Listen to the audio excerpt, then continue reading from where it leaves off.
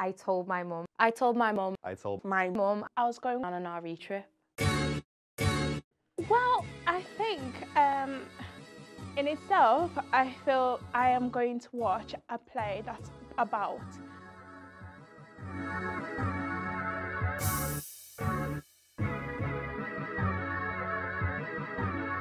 I know that the play's about abortion.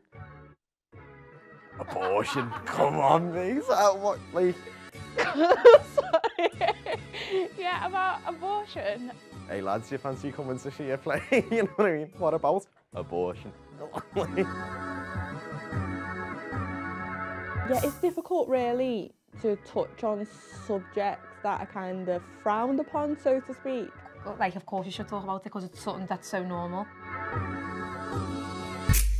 I think people fear being judged. So if you're told when you're younger, if you have an abortion, you're going to hell. If you have these opinions put on you, it is something that's hard to talk about, and it is something that offends people because it can question their own beliefs. I think that it depends on the circumstances. It's not the fault of the child, whatever it is. That's my opinion. So I used to have such a different opinion on abortion, I'll be honest. At first I was like, I don't know if that's okay. The baby, the soul, is a soul and have a right. But then a woman has a right too.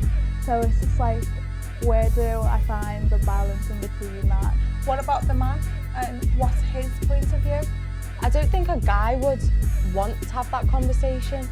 I purely agree with it's a woman's decision. It's a tough question, so it's something that should be open for debate and should be addressed, but how do you go about doing that? The way the play's about real experiences and different points of view, that would make me want to go and see it.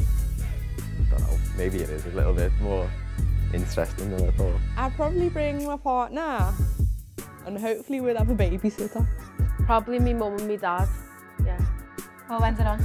It's on in...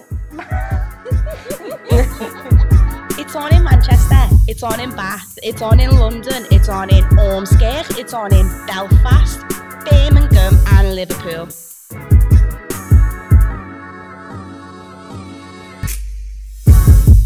Her decision is final. They still need to have that conversation. Sorry.